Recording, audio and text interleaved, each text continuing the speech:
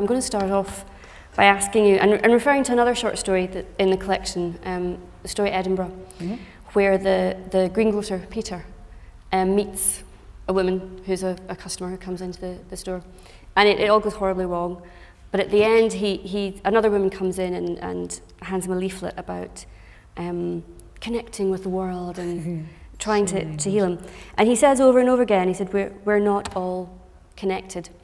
And it seems that theme, that notion of connectedness, which is there in that story too, is something that draws you again and again and again.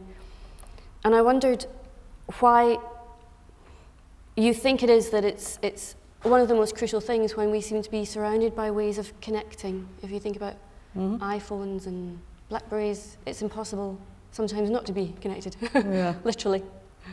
It is a paradoxical thing. I mean, you write yourself. I mean, if you didn't think we could be connected, you wouldn't bother, really, because there would be no point.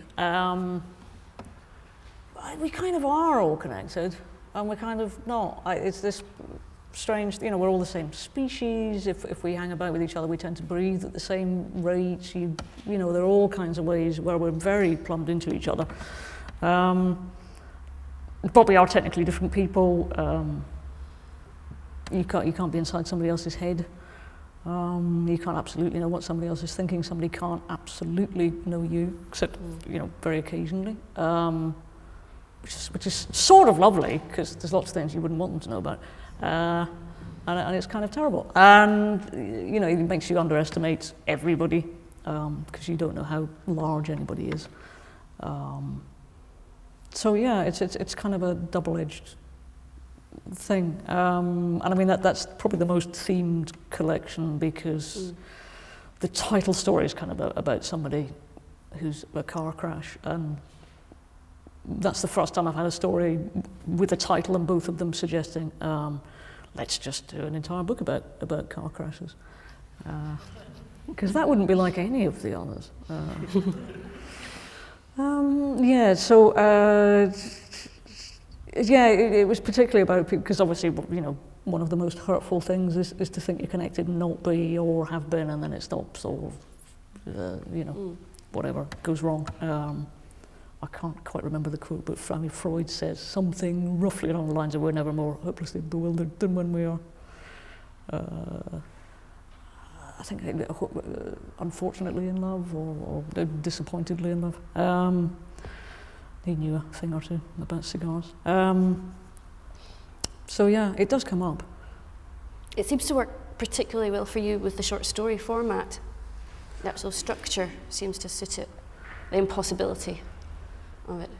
Yeah, it's a kind of, it's quite a dense form and quite a penetrative form, and you can do things to people that you couldn't do long term because it would make them ill. Too many consequences. Yeah, and you can look at a specific moment. So like all of those stories are quite often not the moment when the rock hits you, because that's a bit numb and wordless quite often. But you know, when the echoes start, or when people are locked in what happens next and can't quite get out, or don't know what to do, and that, you know, that's obviously not a novel, because it's not enough plot, even for one of mine. Oh, we were talking about that in London only the other day.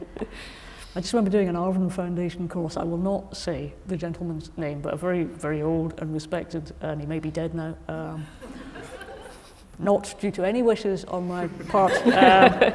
Very respected Scottish author came, and he was our visiting author, and did lots of very interesting things, like drinking everybody's wine and being rude to everyone, actually. But he just turned up and sat on the sofa, and he sort of going, "Hello, respected person," that I hadn't actually met. And I think he managed to say hello, but then he immediately said, "Well, very different types of writer." And I went, "Okay." And he said, "Yes, because I'm interested in character and plot." I just thought, I'm quite interested in going outside, because the rules are that I can't slap you. You rude, bitter old man.